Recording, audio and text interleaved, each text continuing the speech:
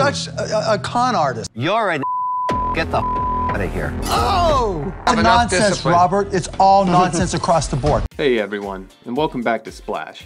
Today we are going to talk about the 5 biggest Shark Tank scams. Make sure to like and subscribe, and stay till the end to see how these two cowboys piss off the sharks. Number 1. Ryan Naylor's stimulating Esso watches. Ryan Naylor appeared on Shark Tank with a pitch of his Esso Watch product, claiming that it can boost its wearer's balance and speed when faced with difficult decisions. Naylor tried to convince the sharks that it was all in the power of his negative ion technology. Unfortunately for him, no real scientific study of his product shows evidence of his claims. Mark Cuban quickly noticed the apparent scam and dismissed Naylor from the show in the middle of his pitch. Just for you. That's okay, you keep it. Okay. Thank you. Mark, are you allergic to positive, negative ion stuff? No, I'm allergic to scams. Seriously, this is not new. It's been disproven. What you saw was the placebo effect. However, Mr. Wonderful was willing to make a deal with him. Kevin O'Leary played along with Ryan, stating that if he is willing to admit that his own product is a fraud, with no evidence, he would invest.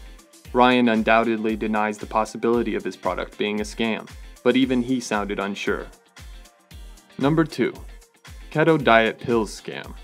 A shady diet pill company with an equally suspicious product got into major trouble for lying about their success on Shark Tank, and falsely stating that their product received incredible feedback on the show.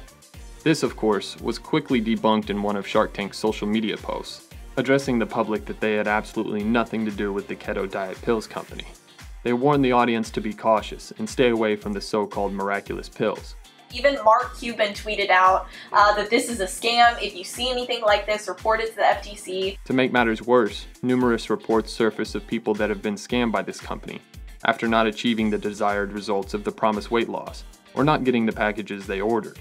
Customers soon became furious when they realized that all they were paying for was a placebo effect and they had been tricked. Number 3. Pavlov's shocking wrist device. This is another case of an entrepreneur that firmly believes in his product despite not having any supporting facts. Pavlov arrives on the show with an actual decent idea. His product is a wristband that shocks you every time you do something wrong with the intent of removing bad habits, such as smoking or biting your nails. Sadly, the execution in practice doesn't come as close as in theory. Leaving aside the fact that the price tag of the device matches the one of a new Apple Watch, his approximate evaluation of $500,000 for just 3.14% of his company raised a few eyebrows. But that wasn't the big issue. Pavlov had no real proof that his product even worked, and on top of that, he was rude. What percentage of time does it not work? It doesn't work if you don't want it to work. So if you use it on sugar, after about 3 or 4 days on like a cookie or tortilla chips, you'll start to notice the flavor changes. Yeah, you do. You're such a con artist. I'm absolutely not. It got even worse when Mr. Wonderful offered to do a deal with him, only for Pavlov to refuse to work with him, which led to some choice words by Kevin O'Leary. Number 4. Revester. Bill Lyons walked out onto the Shark Tank stage and introduced himself as the owner of Revester, the real estate search engine of the future, as he called it. Bill wanted the sharks to invest $250,000 in exchange for 10% of his company, which sounded reasonable at first. He explained that Revester gave away information that typically only investors in real estate would have access to, and it was perfect for the first-time home buyer who was new to the market. Bill pointed out that the hardest part of making money in real estate is to find the right deals, but Revester will now be able to solve that. Then it tells you which properties have the most potential in a map and list view. It gives you all the key real estate indicators that are associated with the property. One of the sharks, Kevin O'Leary, was sold on the idea.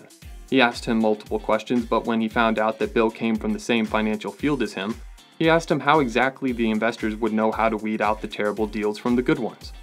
Bill could not give a definitive answer, making his Revester look like a fortune teller. Robert eventually could not stand him anymore and called him out as a con artist and a scammer. Number 5. Hillbilly Clothing Line. Mike Abbaticchio and Sean Lees appeared on Shark Tank as equal partners and founders of their clothing brand Hillbilly. They seemingly came on the show looking for a shark investor to invest $50,000 for 25% equity in their company. Their product seemed like a breath of fresh air and a seemingly good investment after the pitch. Western-style t-shirts and hats appealed to the sharks, and the two partners ended up getting a deal from not one, but 3 of the sharks. However, when the cameras rolled out, The two partners quickly changed their minds for a surprising reason. When they went out to do an interview, Mike and Sean revealed that they just wanted to be on TV to get free advertisement and didn't actually want to do a deal with the Sharks. You know, we try to paint an image, and you know, when we go and do our events, we keep it high energy. We got the music playing, we got the girls around, and we have a good time with it, and we wanted to show that out there. Of course, as you'd expect, the Sharks were visibly upset. Well, guys, that is it for now.